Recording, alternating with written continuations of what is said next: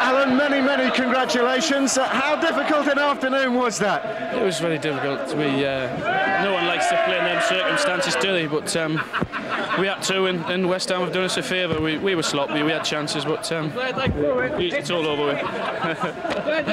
How aware were you of what was going on at Upton Park? We just heard a big roar at the end there. I think we're getting a soaking here. I'm not sure who's getting wet the most, whether it's you or me. Of all the 37 goals you scored this season, was that the best one for you? They'll all be the best one would have been at West Ham, the 1-1 one, but delighted we were. Just pleased to get it all over with. No player wants to play in them situations. It's a pressure match, but pleased it's all over with. I'm sure Manchester United will go on about the injuries we had, but the Cantona, the Keane, the Cancel, just the gigs. But if you look at our injury list, we've had it worse, if not. We've had an even bad one, if not worse.